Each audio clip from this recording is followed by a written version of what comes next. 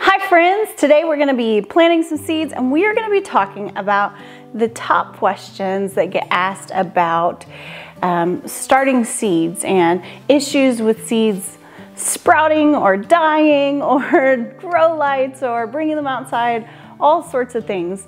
So hang out with me, we're going to plant some seeds and we're going to talk about seed starting.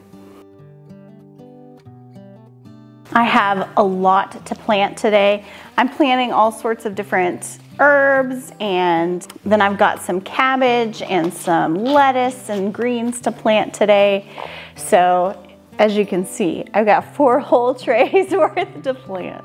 But I've gotten a couple questions about seed starting in general, and it made me want to do this video about seed starting because it's one of those things, once you've done it a year or two and you've had success, then you don't even give it a second thought because you know the drill. But it can be really, really overwhelming, or if you've done it a while and then all of a sudden you're encountering a new problem, it can just stifle your whole garden season right here at the start. So we're going to be talking about several of the questions that I get, along with just some frequently asked questions. First, does it matter what kind of dirt I start my seeds in? And the answer is yes. You want a couple of things in your seed starting mix. You want nice soft soil that the seeds can sprout up in easily. This often means that potting soil, just normal potting soil, isn't just a great option. You want, and it's not that seeds can't sprout in potting soil, they certainly can, but if you're starting them inside, you want to give them their best chance. And that generally means you want an actual seed starting mix. Now I have a video where I share my own seed starting mix, and I will link that in the description below.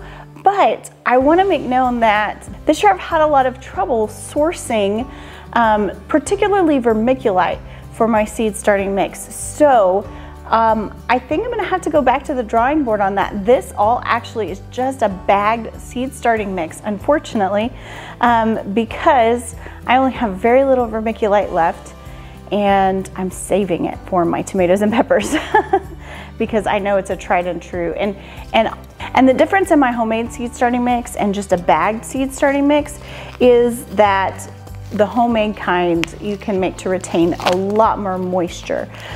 With this bagged stuff, it'll work great, but we're gonna have to be maintaining it and babying it and making sure it's watered a lot more often. So yes, it matters what you use to start your seeds. So just if you're curious, I have 2 different kinds of yarrow I just planted. This was Ella Campane, and then this is just a regular old thyme. And next I have a few varieties of echinacea. So another question that I get, and I guess it goes hand in hand with the next question. First of all, do I need grow lights, and what kind of grow lights do I need? There's a lot of people that will just go buy them off the shelf at Home Depot, and certainly you can. But the thing that you need to really be aware of when you do that is to make sure that they're bright enough to support your plants. You don't have to get the fanciest grow light. A lot of the full spectrum grow lights, like I have full spectrum grow lights, they're really not terribly expensive, and I got them off Amazon and I love them and I will never go back because there's certain features about them that I love. They have a little nub that you can raise and lower them. You want to make sure whatever grow lights you get, you can raise and lower. You have some functionality to raise and lower them. And mine are on a chain, and we raise and lower them as needed. And I'll explain why when I answer the next question, because you don't want leggy seedlings. But to answer your question, full spectrum really mostly are for the blooming flowers and the seeding plants. When you're dealing with seedlings, you're not really going to need that full spectrum as much as when you're dealing with growing flowers all the way out, growing plants all the way out. So it's not 100% necessary, and there are lots of grow light options out there. But I will say this, if you get a shop light that's a nice shop light, it's probably gonna cost about the same, unless you get a really good deal, as some of the ones on Amazon. They're not terribly expensive and they come in a set. Pay attention to that also. If lights come single or if they're gonna come as a set.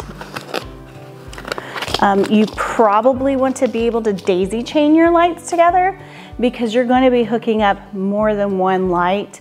So you want to be able to hook them together so that you're not using, like if you have 7 lights, you don't want to use 7 plugs.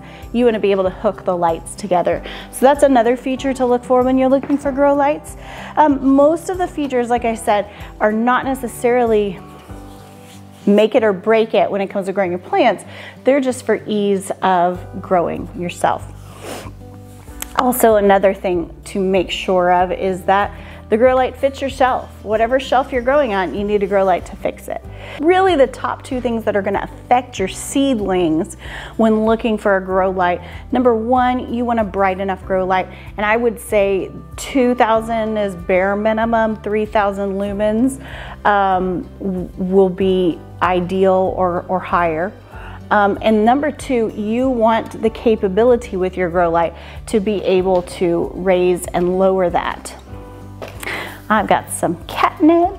The other thing that gets asked a lot is, what about leggy seedlings? A lot of times people's seedlings will just hopelessly get super leggy. They'll shoot up, they'll be long and spindly, and then they'll just flop over. What do you do when you get a leggy seedling? What is causing the leggy seedling? The number 1 reason for leggy seedlings is light. Like I told you when we were talking about grow lights, you want a light that is able to move up and down above your seedlings. Sometimes you can have a really strong grow light, but it is never as strong as the sun itself. You want to make sure that that grow light is just a couple inches above your seedlings, or they're going to reach for it. The same as if you try to put your seedlings in a window, you need really direct sun from that window, or your seedlings are going to start stretching out. So that is the number 1 reason for leggy seedlings, is that light. It's almost always a light issue. So make sure you're putting forth the effort to really move that grow light as it goes. With tomatoes that get super leggy, you have a chance. You can bury them down a little deeper, but most plants, if they get leggy, they're a lost cause. So you really want to avoid that if possible. Let's see, for the rest of the tray, I've got some mullein and I've got some hyssop, 2 different varieties, anise hyssop and Korean golden jubilee hyssop. Another common question is, what if the seeds don't germinate at all, right? What if you put them in and you baby them and they just don't germinate? Well, here is something to consider. There are 2 things a seed needs to germinate. They need moisture and they need heat. So if you have your seedlings out in the cold or even in chilliness and it's not entirely warm, then you're gonna have trouble. That's why they make seed mats. Now here's the cool thing about seed mats. You can just get a couple for your grow setup and they're not expensive at all, and they just add a little bit of heat. Once your seeds sprout, they don't need that heat. So you can take them off and you can have that seed mat ready for the next batch. And that's what I do. I don't have a heat mat on each of my spots. I just have a few heat mats, and I'll put these 4 on heat mats, and then once they sprout, I'll move them right off so I can move something else onto that heat mat. But that is a big reason for lack of germination. Maybe you're not keeping your soil moist enough. The other reason might be that you have low germination rate on your seeds for whatever reason. Maybe they weren't kept well, maybe they're really old, maybe they're just bad seeds. If this is the case and you have spotty germination and it's just that you have seeds with low germination, don't throw them out, just plant more seeds into the container. So if your germination is 50%, well, plant 4 seeds. You know, normally I'd put 2 seeds in each just to 100% make sure I get, but if I know that my germination is half, then I'm gonna do double whatever I normally would plant, and hopefully end up with some plants. So you still can get, but I would say the #1 reason for seeds not sprouting is going to be because of lack of heat and good conditions. Let's see, in this tray I have some bee balm, some St. John's wort, cumin, sweet marjoram, tarragon, mint, caraway, feverfew, zebroon shallots, and dinosaur kale. It's time to start the kale. It's a lot. Like I said, I have a lot of herbs in this, and this won't be the case every year. We're only a year into living here. I don't have big established perennial herb beds, so I'm having to continually focus on establishing those. But once I get them going, they'll be great. Another question is about mold on the soil. A lot of times when you're growing inside and you're growing and you're babying your seeds, you'll see a little green layer of mold on top. And is that okay? And but here's the deal. A lot of times that's not going to even bother your seedlings, but it is a sign that something is amiss. And so you don't want to just ignore it. It means that there's too much moisture. It can be really tempting to keep the seedlings just soaked all the time, and you don't ever want to let them dry out all the way. But there can be a point of too much water. So you want to be building strength in your seedlings, and if you give them too much water, you're stunting the growth of their roots. Their roots aren't having to reach down very far at all to reach that water. And so you're not really developing good, strong roots in your plant, which is counterproductive. So you want to really be sure on the surface you're not watering a ton. You can spritz it every once in a while, but the best way to water your seedlings actually is to get a tray like this underneath. I don't know if you can see, but these lift up, and then there's a solid tray underneath, and you actually pour water into the bottom. Now, and then you pour water into the bottom, and then you let them sit in that water for a couple of hours and you dump it out. You don't want to let them sit in that water forever, because that means that that can lead to oversaturation. And you can eyeball this. If you live in a drier climate, you might need to let them sit in it longer. That's not a hard, fast rule, but you do want to keep an eye and make sure that your soil is moist, but it's not just sopping wet all the time. The only time you really want the top of your soil just kind of wet as possible is when you're germinating your seeds. And that's when we put a humidity dome over the top, really lock in all that moisture and get those seeds started. But after that, your plants kind of need some air. Your plants can get overwatered and it can cause die off, and your little babies can just all of a sudden one day just go and die. And you don't want that. So that's, while the algae itself is not necessarily a bad thing for your plants, it's an indicator of way too much moisture on your seedlings. Another question is, how long should I leave my grow lights on? So you have baby seeds and it seems like more light better, right? Well, that's not necessarily the case. Actually, plants do most of their growing during their sleep cycle. I don't know if you actually call it a sleep cycle, but during the nighttime cycle, they're collecting energy during the day through their leaves, right through the light, and then at night when that light is gone, they're not collecting energy anymore. They're putting that energy into actually growing. And so you really want to give them that day-night cycle. And exactly what the perfect number is really a cause for debate, but I tend to favor whatever my daylight cycle is doing outside when it's appropriate to plant that plant out. So for instance, if I'm doing, like, the later in the season I get, maybe the longer that grow light cycle lasts, but typically 12 on, 12 off, that's a good generic place to start. That's gonna give the plants plenty of time to really catch up, to breathe, to do what they need to do. And you'll actually be amazed at how much growth from day to day happens overnight. And a question that we've gotten that is really a frequently asked question, especially if you've never grown seeds inside, or if you've only ever bought seeds from plants from a nursery and just went and gone and stuck them in the ground. You may not know this, but plants have to be hardened off, you called it. When you have them in this greenhouse environment or under your grow lights and you've been babying them and you've been taking extra good care of them, and then all of a sudden you stick them outside in the blazing, scorching sun and the super duper heavy wind, it kind of is a recipe to send them into shock.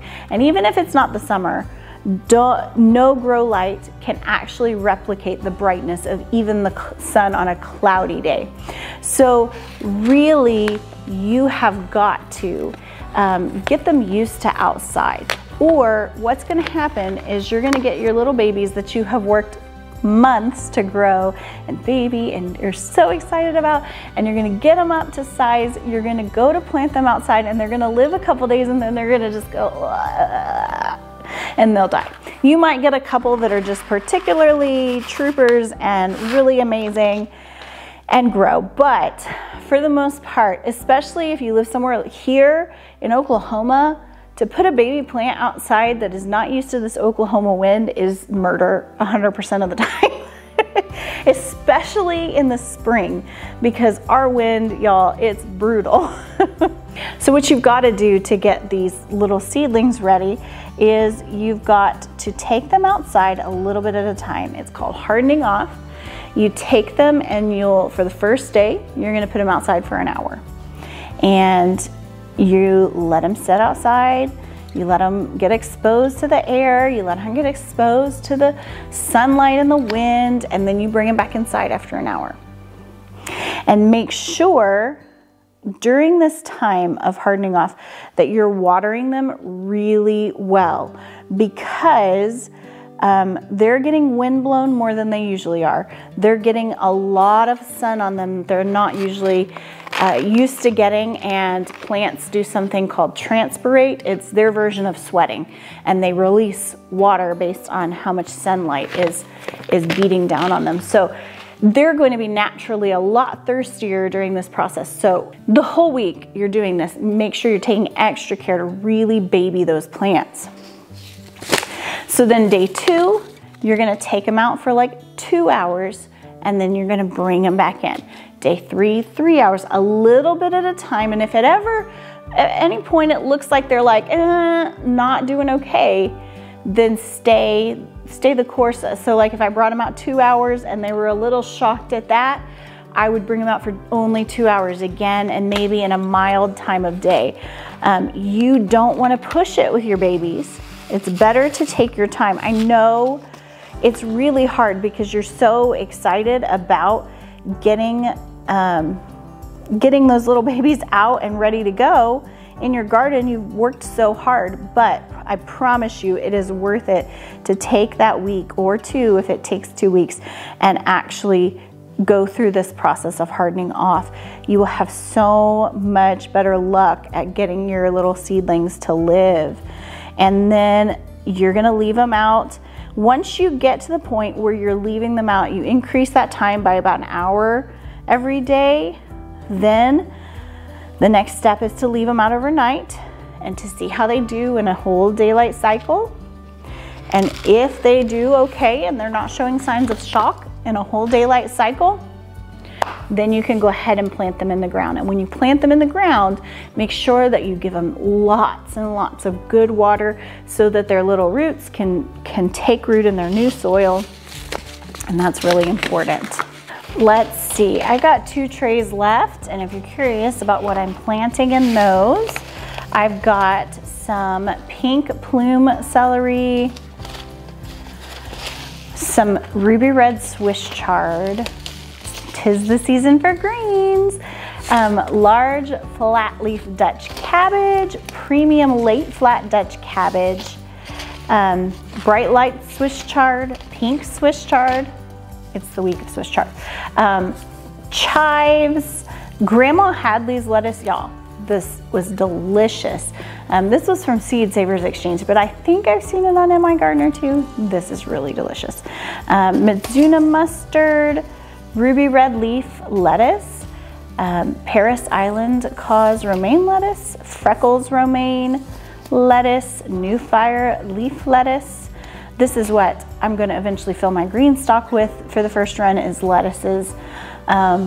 New Hanover ground cherry. Ground cherries are so delicious.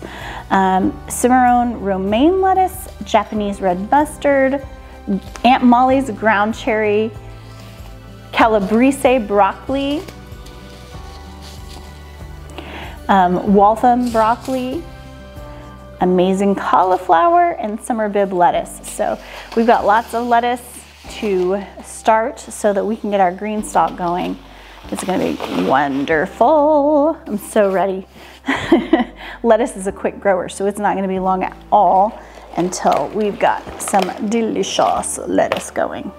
I'm really thankful that you joined me and hung out with me today as I'm planting and talking all things seed starting.